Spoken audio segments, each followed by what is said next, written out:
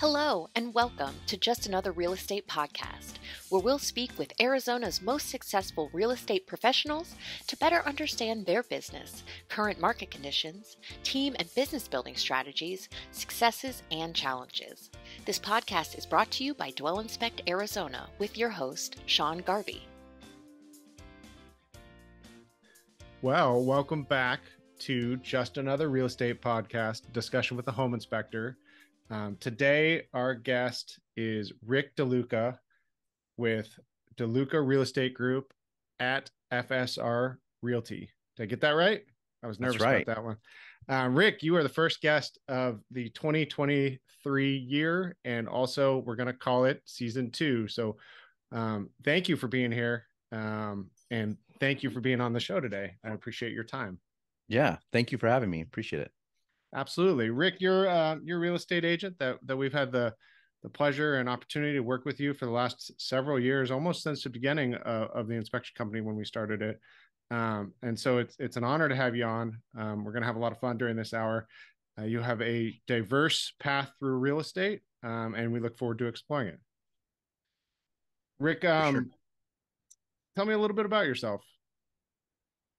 Well, I'm an Arizona native.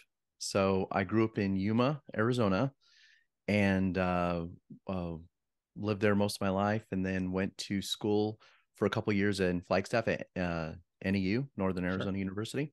And I got a marketing and advertising degree there, business. So then a little stint back in Yuma for a bit, then came to Phoenix in about 2000. I've been here ever since. Awesome. So you've been from the west side of the state to the north side of the state, and then centered into the middle of the state. What brought you down from, the small town of Flagstaff and settled down into Phoenix? Did you just feel the need for more action, or to be surrounded more city? Did you follow the love of your life? Yeah. Well, just growing up in smaller towns, you kind of want to go, to a bigger town, and obviously Phoenix is a much bigger city. So moved over here. Flagstaff's great, but there's not, I went there for school, and there's not a lot much going on there. So came back to Phoenix Sure. I took a marketing position down here. Okay. Which marketing position did you take? It was actually for an insurance company, and we developed marketing for, their life, health, and insurance, and their dentistry, things like that. Oh yeah. I had a similar path when I was right out of college too. I graduated ASU with a marketing degree, and one of my internships was selling insurance, and that was a tough gig. I wasn't quite ready for that in my level of maturity then. And so now you've evolved into a successful real estate career. You've been doing this for a long time, but you haven't always started there. Tell me, how did you venture into the world of real estate? Yeah, actually, so what happened was, so I came up for that marketing job, and then I've always been into investing with stocks since a young age. And so I actually did pretty good, going through college investing, because that was the .com era. Oh yeah. So I did, Microsoft, Yahoo, Broadcom, all that stuff. And so what I did was, shortly after I had that marketing job, I moved over to Merrill Lynch. I became a financial advisor. I was looking to get into that. So that's my experience with that, is kind of like your insurance experience. That is very tough. So that wasn't the best experience, I guess, because, it's just tough getting to invest people, especially when you're so young. Sure. And so a friend of mine, actually from college, a good friend of mine, he was like, hey, I'm doing this appraisal company. You want to talk about it? So we had lunch, and we actually, we went in lunch by where I worked, and he took me on an appraisal, and he was like, yeah, you want to do this? And I was like, sounds good. And so I literally quit and just did this. And, it's an all commission job, no base pay or anything. And it was just, hey, you got to go out there and get your own business. So that's how I got into it. And then I did that for 12 years. Yeah. Wow. Yeah, and for those that don't know, the venture into becoming an appraiser is no easy feat. I would imagine that you had to, I don't know what it was a while back, but I know now it's hundreds or thousands of hours of apprenticeship and Yeah. several years to get your license. So on a whim, you're like, yeah, let's do it, and now you have to hit the books. Yeah.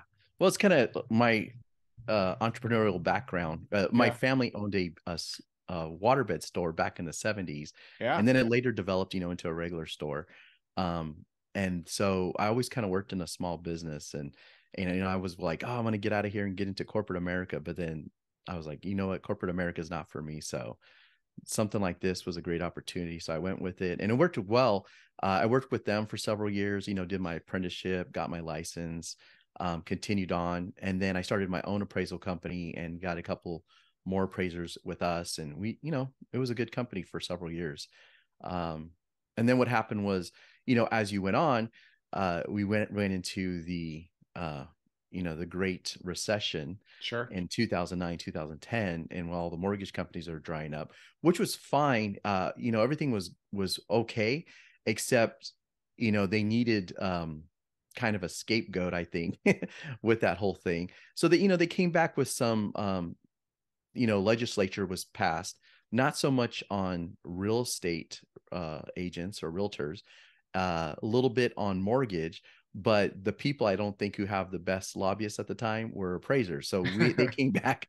They came back with I think it's not in effect anymore. It was like the home valuation code of conduct, and it was Right. like a bill, and was totally changed the appraisal world. So it made it so we couldn't go out and get our own business. We had to work with a third party intermediary, and that's why I transitioned out of that, because one of the main reasons is I just didn't like, having a business relationship with like just an office, going through forms, getting emails. I was more of a face-to-face kind of person. So Didn't feel the same. So yeah. when you were um, looking for new business as an appraiser, what did that mean? You were speaking with banks, or you were recruiting real estate agents, or both, or title Yeah, companies? I would go to banks, maybe attorneys to have for divorces, or someone passes, they need an appraisal for the estate. I also worked with several banks directly, mortgage brokers.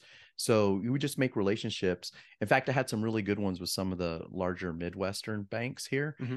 And I became like one of their review appraisers too, because they did a lot of high-end luxury homes. And that process is a little different for appraisal. So they'd have like maybe one appraiser go, then a secondary, and then they'd send both appraisals to me, and I would review both and then put a final value. Interesting. So So 2008, 9, 10 hit. The appraisers are getting beat up by the government, scapegoats. And so what is your transition out there? You see that the world's changing, and you know how to pivot, or you look to pivot from there? yeah, so I started looking at different options. I did look at, I had a little insurance company for a bit, too, like you had. Yeah. And then I started doing a little bit more appraisals. Well, because a lot of bankruptcies were going on. So I'd do them for the banks for like maybe a restaurant or, a clothing store, and before they took it to auction. So Interesting. I kind of did, because really you can do different appraisals, you know, in Arizona. So I did that, and as I was doing it, my family was retiring, closing. My parents were closing up their business, and my brother worked there, and he was like, I don't know what I'm going to do, and I need something. I said, hey, I'm working with all these investors, because the bank, I was taking these construction places and pre-construction. It was just land and a blueprint, and I'd have to appraise the property. Oh, wow. And then as they built it, I'd have to go out there and until it was finished, and then given a final appraisal as of that date. So it was kind of like what house flippers do now, Mm-hmm. with they take a property, and I start seeing it. I said, wow, this house sold. I'd go in, because we're in appraisals, we're going into hundreds of homes, every Right. month. Um, so I'd go into a house and I'd say, look at this house. Like, it should have sold for more if they just had better carpeting or flooring and paint. And, that was kind of the idea. And so I was telling my brother about this. And so what they did was they started doing this in Yuma, and he would buy properties and then do some little renovations and resell them. He's like, oh, this is great. So he was doing that. And then and I was looking at him, helping him. And then I kept seeing like his listings, they're okay.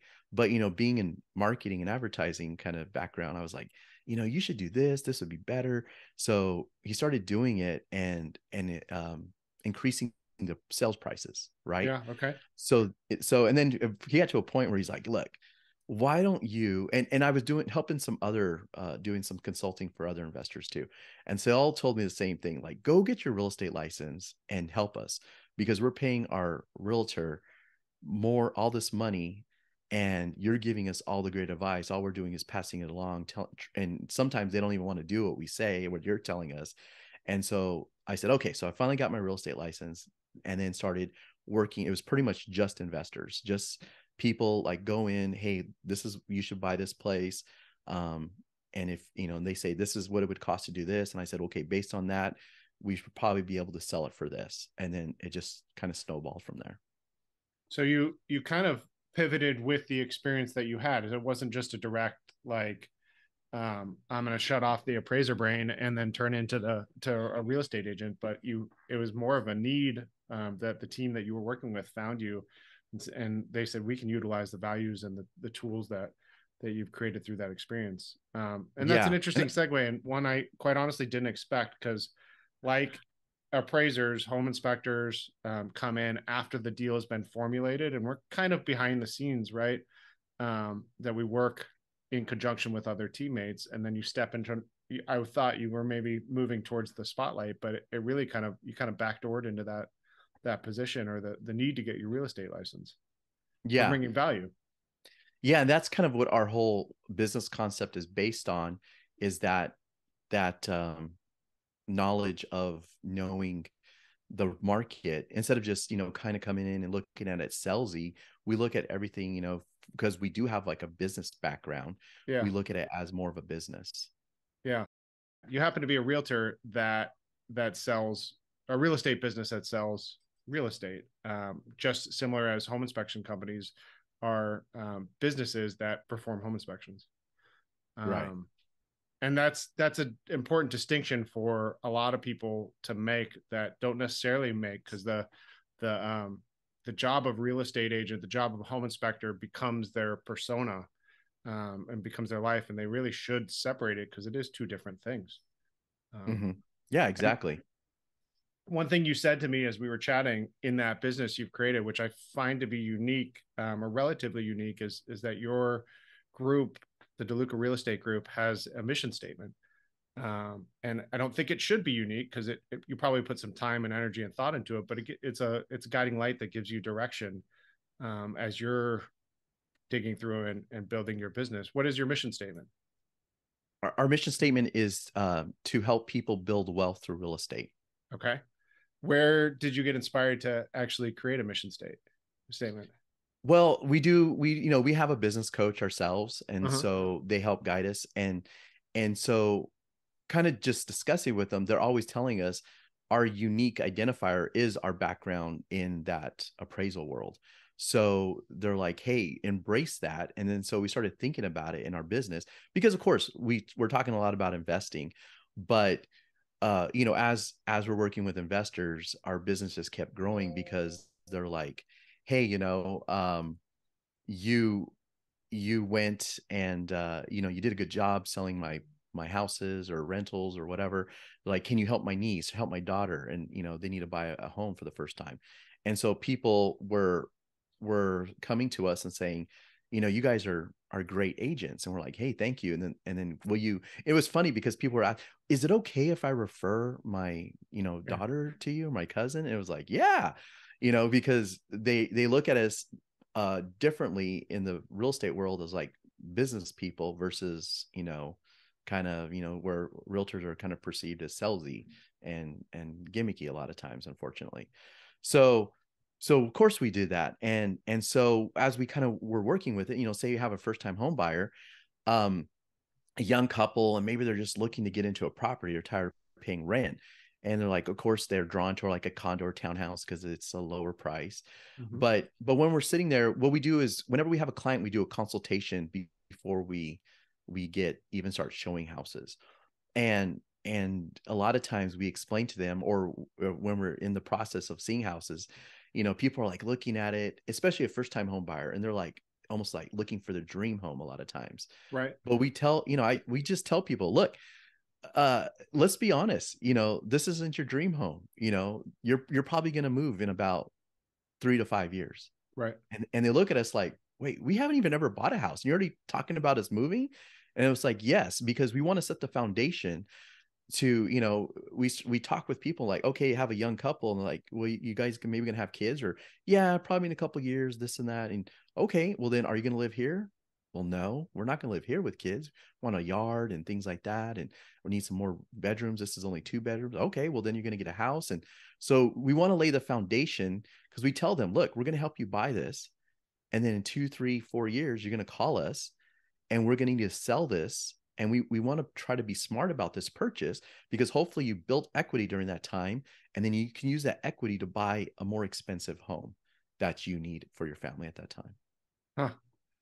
I think that's an incredible approach, thinking through the first purchase, and something I haven't heard before. And as I was listening to, I was kind of smiling, thinking that I'm hearing your financial planning in there. I'm hearing your appraisal, and then I'm hearing you act as kind of a mentor or a guidance through that purchase. And I think it's really important to then think about buying houses other than just, this is where I want to live for the next 2 to 3 years. Well, a lot of the like financial gurus you'll hear, and Sure. they'll say how, your house isn't an asset, different things, it's liability because you're paying. But I mean, you got to pay to live somewhere. You're either Right. paying rent or you're paying a mortgage. And it's so much better to pay your own mortgage because you get all those benefits of it. But two, it, for some people, they may never invest in the stock market. They may never invest in like cryptocurrency or some whatever it is out Sure. there. But they, as we deal with people, as they get older, we see people who are like downsizing now, or retiring, or moving somewhere else, or moving in with kids. And that may be their home, may be their only asset, financial, substance that they have in their entire life. So Sure. that's why we try to get people that mindset. And we've taught people like, hey, buy a house, move. If depending on the conditions, move at, you got to kind of look at the temperature of the real estate market, obviously. But if you keep kind of taking that money, that equity in there, and move it up and move it up, then it does give you that ability to sell at the end, pay cash for a smaller place, go back to that original condo you bought 30 years ago, have it paid off, and then have a chunk of money, And a lot of times, as of right now, the tax code is, as a couple, you can take $500,000 tax free. Like, where else can you do that? Wow. Yeah. I don't know. Not a lot of places. That's good advice. But I mean, I just want to reiterate, I think that's important to think about the whole timeline of houses that you may live in, because a lot of times it's just I'm sick of paying rent. I want to start investing in myself, but what does that really mean?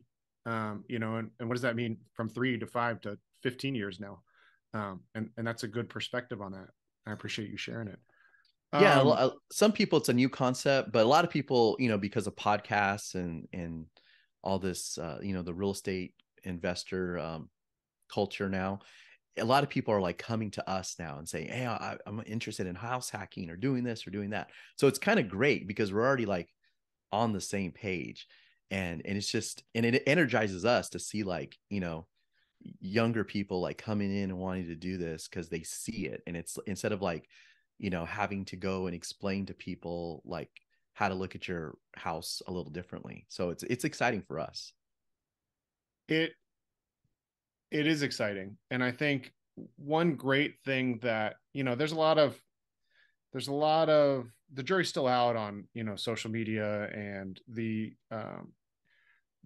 assimilation of information that we're getting as humans is way faster than it's ever been. And, 10 years ago, the Yahoo era that you mentioned a while back, like we're taking on so much, but some of the positives is I think as a human race, as we're adapting to that, is that we're becoming smarter and more educated, and the ability to, if you use these tools, you could research things for your benefit.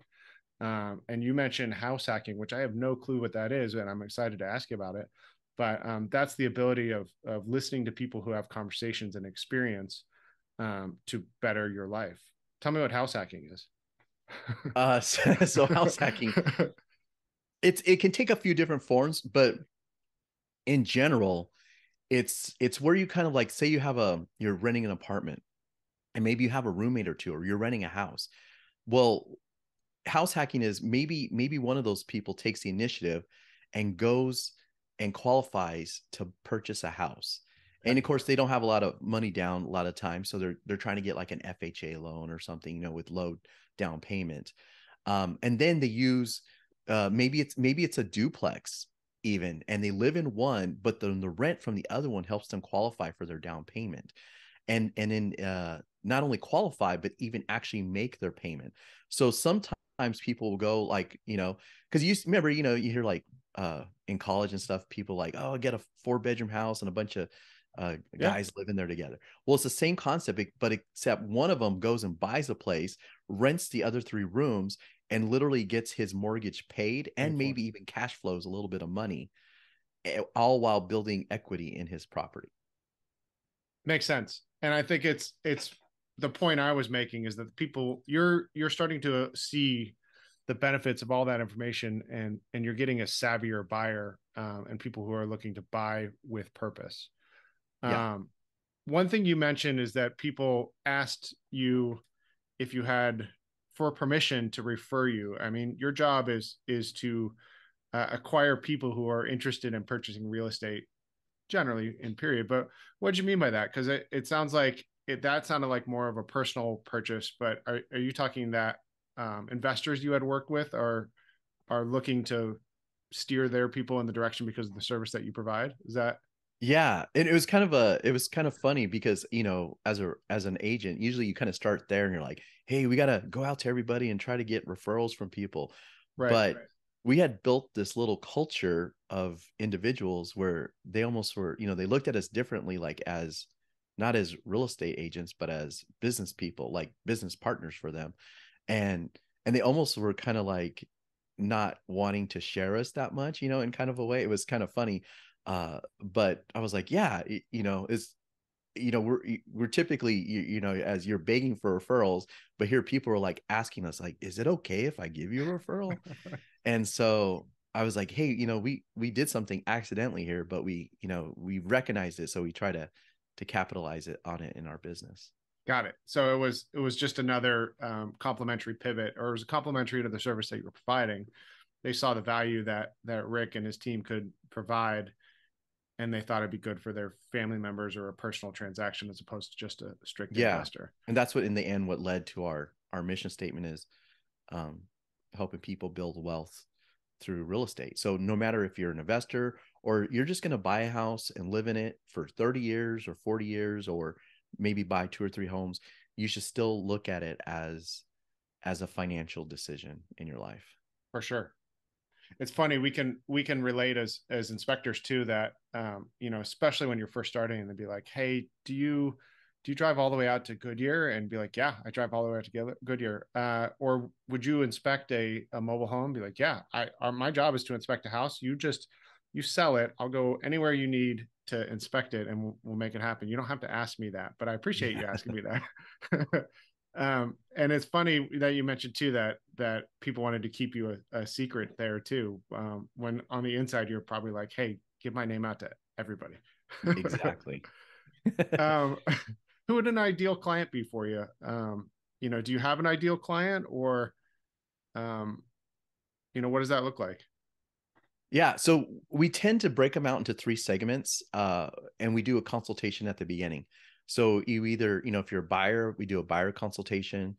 Seller has a place to sell, we do seller consultation. And then if you're an investor, whether you're looking to do flips or wholesaling, or, whatever your dynamic is, buy and hold rentals, short-term rentals, mid-term rentals, we do that investor consultation. So we go through and we see how we can help one another, because we has to be a relationship that goes both ways. Like Right. we don't want to be, you know, just like a salesperson, or, you know, one time we look at every client as we want to try to build and work with this person. Always we want to be your agent. Yeah. And so we always want to make sure it's a good fit. And we've frankly had to tell some people, you know what, I don't think we're a good fit for each other, because we're Really just not on the same mindset. interesting. But you know, it's not like we're super picky, but you know, we have to, you know, we want to enjoy everything and make sure it's a good, you know, like some investors, and they just don't have maybe the same mindset, or you know, in our ethics too, we try to be stay on a certain line, and we want to make sure we can keep that consistent in our business. I know. I mean, I think that that's great that you recognize that. A lot of people won't, and they'd go through the pain of learning a hard lesson because they strayed away from what they knew to be right Yeah. in the chase of, shall we say, a dollar. And I think that's probably because that you have a mission statement, which if they're straying from that mission statement, or if you have a vision as well, it sounds like you have values incorporated in what you guys are working with as Yeah. well. And if you go back to that type of stuff whenever you're having a hard time, it can help you to guide it, and you could say, hey, respectfully, this isn't for us. Yeah, and a lot of that came from the appraisal world, because we you know, I was working in appraisals 2004, 7, 8, 9, and there was a lot of Wild West lending going on, right? Uh-huh. And there was a lot of unethical lenders, fraud going on, and if we detected it, or you know, saw something even kind of iffy, we just let them know we're no longer working together. Oh, wow. Because you know, we're all licensed, you know, we have a standard to go by, Sure. and we want to, you know, we're not in it to just to do one job, like, right, you're not in it to do one inspection, you're in No. to Yeah. keep your license, and this is your business. So if you don't have your license, you know, so we made sure, we try to make sure we keep everything you know, with the best partners we can find. That's for sure. Yeah, I mean, you don't want anybody asking you an unethical thing for, one piece of business that could affect the rest of your business. And Yeah, yeah, like, appraisers, inspectors, real estate agents, it's a volume game. And if right. you make that mistake on one, it can cost you on the other 1,500 that you were going to do that year, whatever. Yeah, like I was offered, you know, oh, we'll pay you a few hundred extra dollars just to, you know, maybe, because like there was a guideline for FHA that if they're security bars, they have to have a quick release, Uh-huh. Yeah. and they don't always have that. They're just bolted in. And so they would tell me, you know, say, offer me a few $100s to say it was a quick release when it wasn't. And I was like, no, no, no, we're not doing things like that. Wow. It's not worth it. Those were the wild days, huh? Yeah. Glad those days are over. Wasn't there a wasn't there a point as an appraiser you guys didn't even, maybe there's a rumor, not you specifically, but you didn't even have to go inside a house. There were just so much happening at the time you did a drive-by appraisal. Well, that is a type of appraisal. There Is are it? drive-by appraisals. That's interesting. So it's all dictated, like the lenders giving money. So their threshold, wherever they're comfortable. So if they're like, hey, we're cool with you driving by, then I've done that. I did that before. I just would drive by, take a picture, and that's it. I was like, we're just, you know, you just put, we're assuming a lot of things here. So Yeah. I I'd imagine that. I mean, I've been at inspections before, and I'd see like somebody driving by and taking pictures, and I'd be like, oh, that's got to be the appraiser. Gosh, their job's so easy. But now I know. not always with, it was, yeah, you have some fun places to go to. Yeah. So You've mentioned that you have a coach or a coaching system that you've been working with. How did you happen upon that? Because I like to dig into that a little bit, because I think for people that are out in the entrepreneurial world, it's important to have some guidance and external reflection on where your business is, so that you can continue to propel it. I think a coach is a good way, or probably the best way to do it. And so tell me about that relationship and how you came across it. yeah, so I've always been kind of interested in the business world, and you know, read these different business books, and now it's great, like you said, all these podcasts and Yeah. YouTube. I can listen to them while I'm driving. But I noticed that there was a theme with all these successful individuals, is that a lot of them had mentors. Mm-hmm. And so I was like, we need a mentor. And so I searched out and I looked at all these different programs. I was like, I got to get a mentor. And I'm kind of like, I kind of overthink maybe things sometimes, but my brother's just like, he takes action. So, we work together. He's in Yuma and I'm up in a Phoenix area. Yeah. And I was like, let's go to this event. I was trying to get him. I guess when I look back, I was like, wanted validation. So I had been looking at this program, different programs, but the Tom Ferry program over and over again. So then I had him come up and we went to an event and he's like, let's sign up right now. So we literally signed up at the event and that's how we got into it. And we've been in it for like several years now.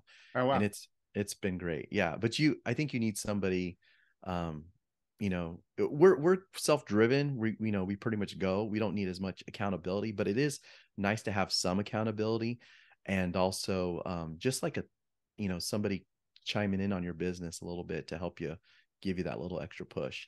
So that's what I recommend, especially like new agents. I always tell them, in fact, I had somebody message me through Meetup this week, and it was an agent who's like, hey, I'm looking to get into real estate. What advice would you give me? And he said he was in the tech world and he wants to get out of tech. So, like you said, like, how do people get into it? He's like, okay, he's in tech, Yeah. and just wants to become a real estate agent. And I've seen this a few times. It's kind of funny because it's, you see like a lot of analytical people and he moved into this career that's more, on the, you got to be more social person on the Right. scale. For sure. And not always, but you tend to see that more. And so I just told him, I says, look, my advice to you is you can go get your license and become an agent like really easily. But I says, approach it like how you became a tech person. You probably had to go to school. You probably had to pay money, probably had to take time for training. Do the same thing with your real estate career. Get a mentor, work with somebody, and you might have to pay for that coaching or whatnot, but you got to look at it long term, and that's going to get you there. Otherwise, real estate is like almost a 90% failure rate.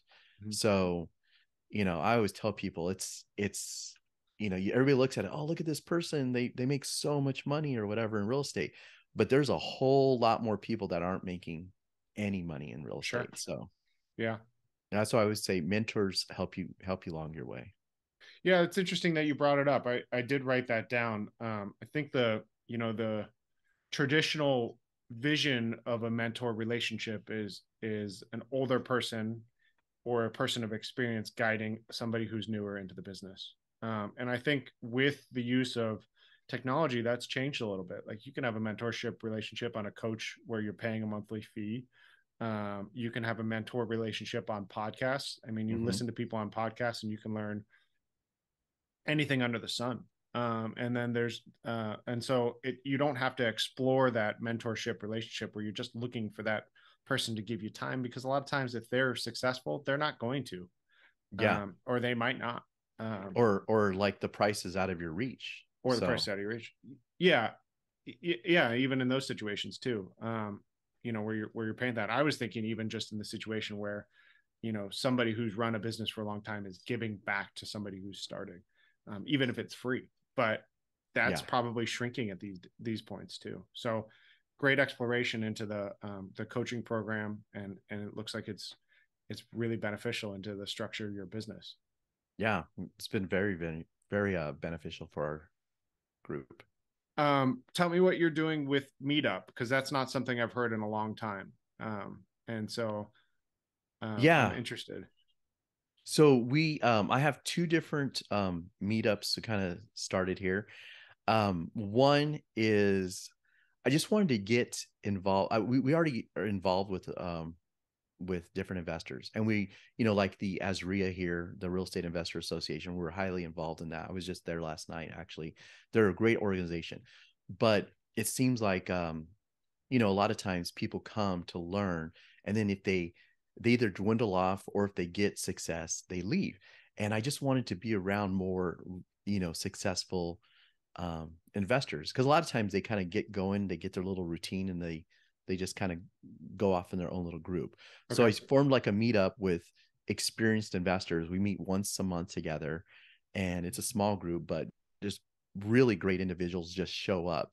And then some are starting to come back regularly, which is great. So we're kind of building that community. But sometimes you see people like, yeah, I got a couple rentals this year, my first ones. And then you have other people that are like, I own, 20, 30 rentals. And then we have people that are doing land deals. We have people that are doing short-term, mid-term. So it's like kind of like almost a little mini mastermind now that we started. Wow. And for those of you that don't know, Meetup is a website. I think it's meetup.com, right? And I've been on there. Yeah. When I first started a business, and I was looking to meet as many people as I went on there, and I went to just meetups. There are appointments out in the community, and you go out and meet people. And I think they have them for like hiking and any running clubs and any type of thing. Board games, whatever you want, just really? Whatever interest people have, you can just go on there and just meet up with a group of like-minded individuals and talk. That's great. You thought outside the box to use, what would be considered maybe even an older social media that can one day benefit your business, or hopefully is currently benefiting your business. You said you had 2 of them. What was the other one? The other one we just kind of started. Another vendor, a title company came to me, and they were like, hey, let's do some different events together. And I do some training for agents, like on how to value properties, how to price them, how to do, comparables. So I was like, it'd be fun to do a goal setting one. So we actually are doing a goal setting one next week. And so I just put it on Meetup. I said, you know what? I have my Meetup account. I'm going to throw it on Meetup, and all of a sudden, boom, boom, boom, I get all these agents, and then we're interacting. And I was like, this is great, and I found another group of like-minded agents. And so I was like, let's start doing this. And I just kind of put like top real estate agents in Phoenix, and trying to find some agents who want to better their business. That's exciting. Congratulations on that. Yeah, thanks. I think the fact that you were appraisal for such a long time, do people, when they start to get into business with you, is that something that they often know, or does it kind of become a value add and I assume that it changes on a client per client basis, but when you're out showing people homes and you have the ability to tell them real world values of it, do they often know that their real estate agent was an appraiser? Yeah, I try to explain that in our first that first meeting. That's why we try to make it a formal meeting, even if it's on Zoom or in person, because I want to highlight these points. Because what I found is, say you have a buyer and they're like, hey, I found this house I want to go see. And you jump in the car and so your purpose is just to see a house.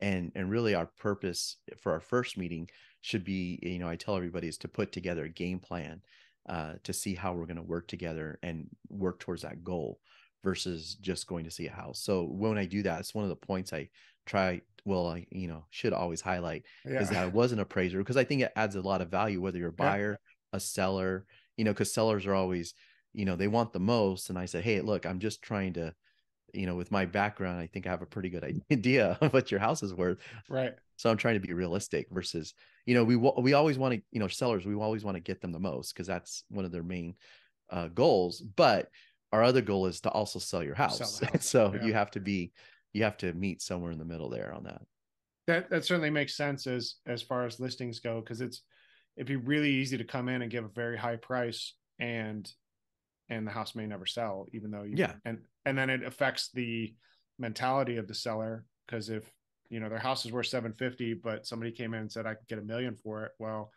the seller has already got that number in their head, and so any offer under that is going to be tough for them to swallow, tough pill for them to swallow. And that's part of our presentation and part of our business model is I will tell sellers that, and a lot of times they may have interviewed other agents. I said, look, you want 850 and everybody's telling you 750. And I says, there's going to be an agent who walks in your door and it's going to tell you, I'm going to get you 850. Yeah. Or I'll list it for 850. Let's go for 850. Right. And I said, and it's not going to help you. They're probably not going to sell it, but in the end, if they do sell it, you're probably going to, especially in the, like when we had the declining market last year, you're probably Yeah. going to sell it for 725, and you're going to be bitter. You're going to be mad at the agent. You're going to be complaining about them to everybody, and you're never going to use them again. And I said, and that's not our goal. Our goal is to become friends, do business together, and you to enjoy it, and for us to continue to do business in the future. So if you want to do that, I tell them go with one of those agents, and because our goal is to accomplish your goals, but also continue to work together. That's great. That's great. In conjunction with that, you mentioned a declining market. I saw you post on some social media today. And tell me, what do you think is going on with this early January market in the Phoenix area? So we always go to those events because that report is probably the best report of data that we've found in Arizona. And so what they're showing, Cromford report, yes. Yeah. And so their numbers are showing that we're already kind of, people always want to go up or down, right? But we're kind of like more leveling out. And so her overall stats were that we probably, we won't know for sure until, because the data always lags a little bit. Sure. But from what we've seen is we're probably through the worst of it. In fact, she said if rates were, interest rates on mortgages are the only thing holding us back. Right. If interest rates were to come down for some reason, she's like, we could recover everything we've even lost in like 3 or 4 months. So we have that much demand, and we're seeing it. We see a lot of buyers are out there. It's just that the payments they can't make sense with the prices, and the interest rates make the payments too high for them. So now we're going to see doom and gloom in the news, because last January through May was zoom up, right? Yep. And so when the news is going to probably do the media line of year over year, we're down, year over year, we're down every month until May. But then after May, we started going down, and then we're leveling off. So then after we get, to the middle of the year, hopefully our numbers are even with last year, and the storyline will change for people. So that's what people are going to see. Now the investor side is when everybody's waiting on the sidelines is to get ahead of it, right? Sure. Yeah. So that's what we're seeing. A lot of the investors are like buying now, because even if you're buying a house, for your family, Sean, last year, you're like, or 2 year and a half ago, you're like bidding and paying over list price and paying over appraisal to lock in that lower interest rate. But if you can buy your house you want now without having to bid, without having to compete, getting concessions, getting things fixed, and then rates do go down, then you just refinance and you're in the house you wanted, and you lower your payment. So makes sense. I think that's the story of 2023. I think it's going to be a good year. Our second quarter is typically always good here. This year we have the Super Bowl, we have the Waste Management Phoenix Open, we have, I think, the Final Fours here.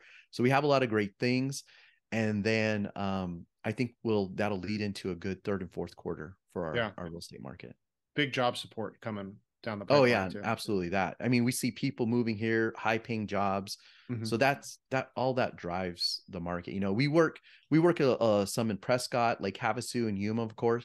And in those areas, it's a little tougher because the jobs, they don't have a lot of the high paying jobs. So the markets are pretty, typically pretty stable, like in Yuma.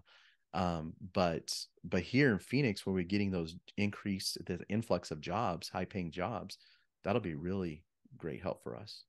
Now, let me ask you just a point of clarification.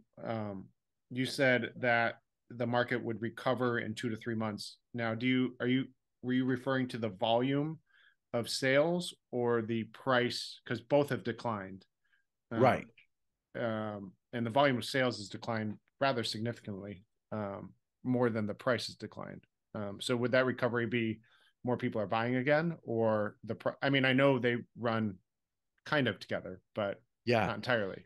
Well, from the data they reported, it would be a little bit of both, but not only because, like you said, the volume declined because we've lost a lot of sellers. Yeah.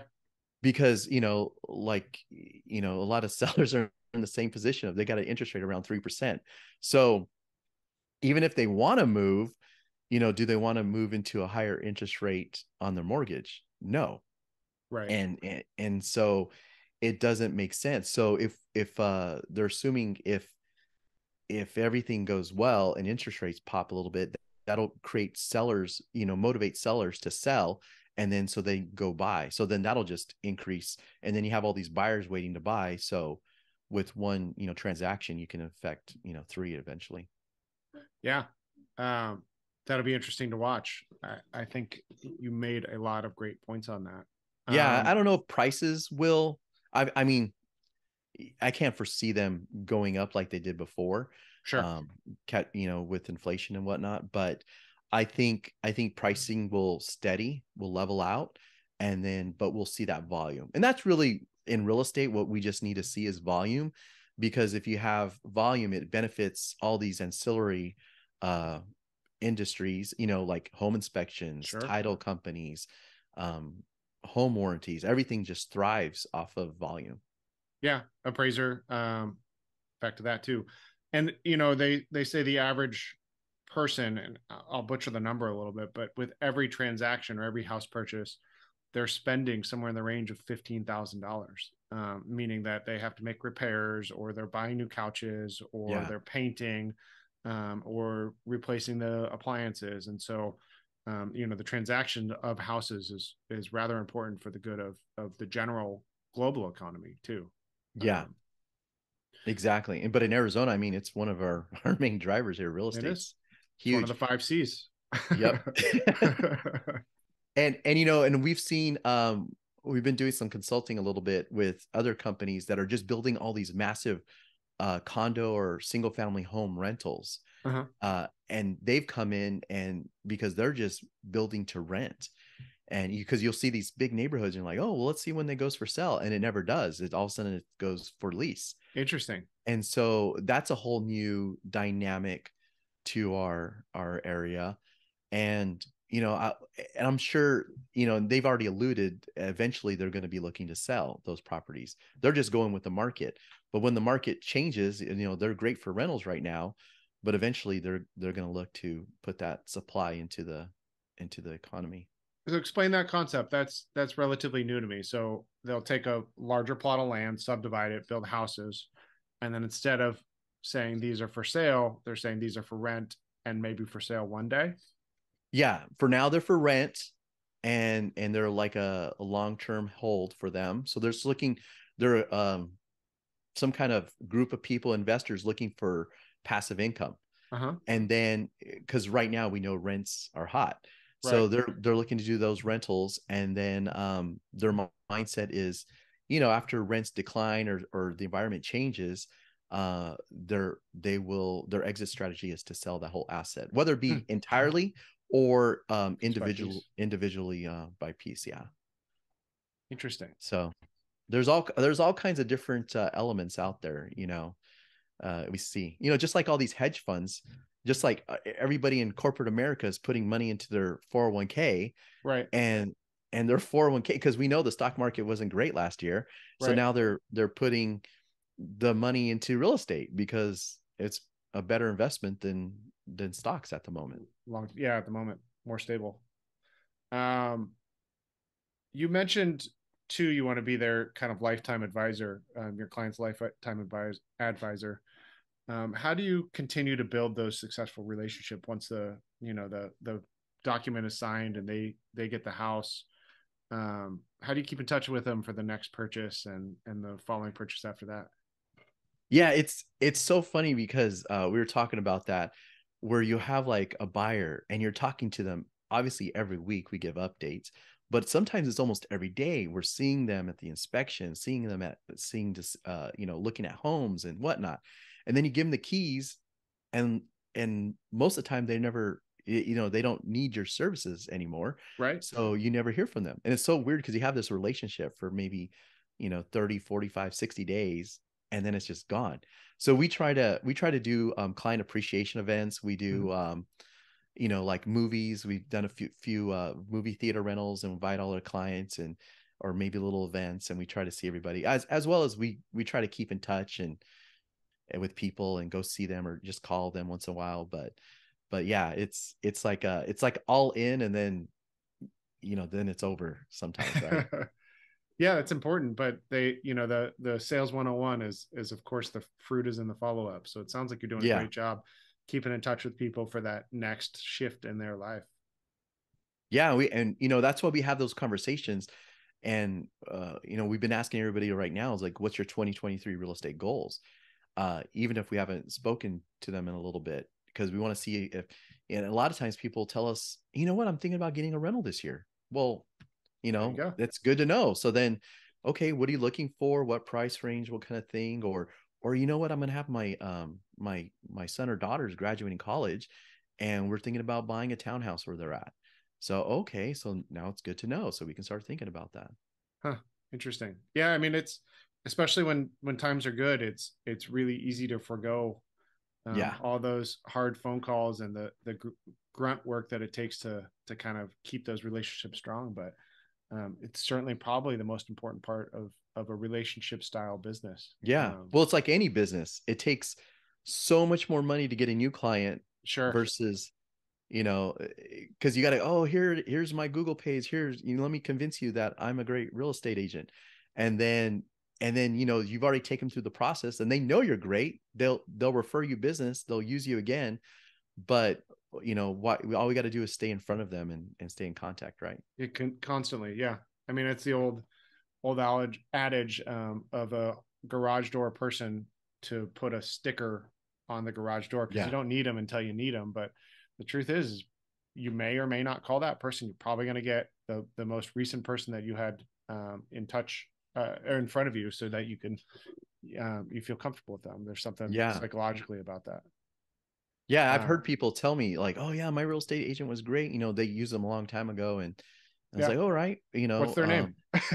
Yeah, I've done that, and they're like, I don't know. And honey, do we have that card? Is that card around? And it's funny because they're telling me about this whole story and they can't even remember their name. And I said, would you refer them or give them a referral? Well, yeah, I would. This is a long time ago. I would ask these things, and I was like, yeah, we never want to have that happen to us.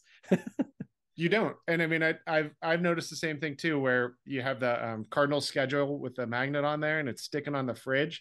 Yeah. And I looked at it and I look at the sign of the listing agent because I'm there for the inspection. I look at the sign of the listing agent and it's different than the sticker on the fridges. Yeah.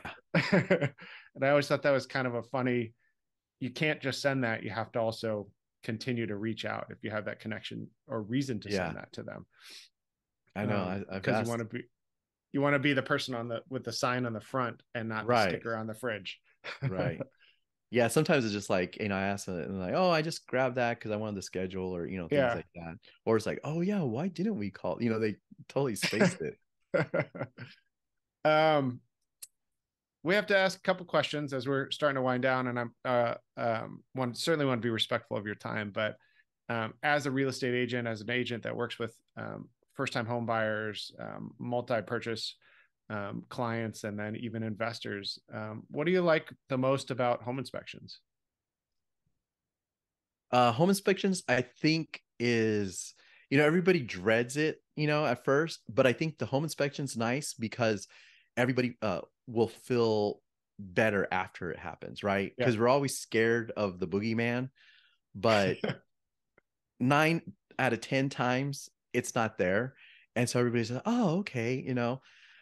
They just feel better because they feel they know so much more about it. The home inspection. Awesome. And then what do you like the least outside of us being the boogeyman or delivering the news of the boogeyman? The least of home inspections? Yeah. What do you like the least about the home inspection process? I think it's the answer would be is everybody's threshold is different. Yeah. You tell people they have termites, some freak out, and other people are like, yeah, we know. So, because we have a lot of people relocating from like the Midwest or Northwest. Yeah. And their termites are totally different than our termites. Yep. So, people's thresholds on things, you could have something where like a plumbing issue, and it could just be like a leak in a faucet, and some people are like, oh my goodness, I don't even know if I want to buy this house.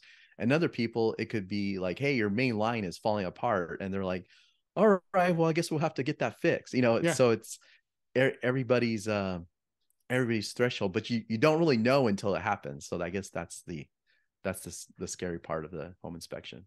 That's 100% true. I mean, I've seen a near perfect house, and the buyer came in, and it during the home inspection, it was literally the longest they ever spent in the house. And we're going through the review, and there were maybe like 3 issues with the house. It was brand new build, new construction. And I get a call from them next week with a different property address. And I went, why are they looking to buy another house? This thing was perfect. And after talking with them, they said, I just spent time in there and I realized that this wasn't home. Wow. So they canceled on a near perfect house, and they ended up buying a house that actually had some issues. So their threshold was different, but it was just a really interesting kind of case study to see what you think is perfect when you're actually spending time there. It isn't necessarily perfect to them at that moment. Yeah. Yeah. The home inspection is a good point in the purchase timeline of where we're at, because a lot of people get caught up and they overthink even writing an offer. Right. I said, look, we're just seeing if we may not even, don't feel like this is the house, because they may say no to your offer. Yep. So, and then you get into the contract, but by the time you get to the inspection and they've been in it a few times, then that's kind of like, we know, all right, we're going to continue on with this process. It's a good point. Rick, I want to congratulate you on a successful development of your business and application of your pivots. I think that's really outstanding. If somebody wants to get a hold of you, how do they? All right. They can look on, probably Instagram's a really good place. A lot of people, Rick DeLuca Real Estate is there. They're welcome to call 602-456-5050. And we're all over the internet too, DeLuca Real Estate Group. But we're here to help the buyers, sellers, and of course all of our investors. We're helping them build their portfolios every day. Love it. Rick, thank you so much for your time today, and we look forward to seeing you again soon. Yep. Thanks, Sean. My pleasure. Okay. Thank you for listening to Just Another Real Estate Podcast. For the latest episodes, please subscribe and be sure to follow Dwell Inspect Arizona on Instagram, YouTube, and TikTok. To contact Dwell Inspect Arizona, call us at 480-867-4599. If you'd like to be a guest on the podcast, email our team at office@dwellinspectaz.com.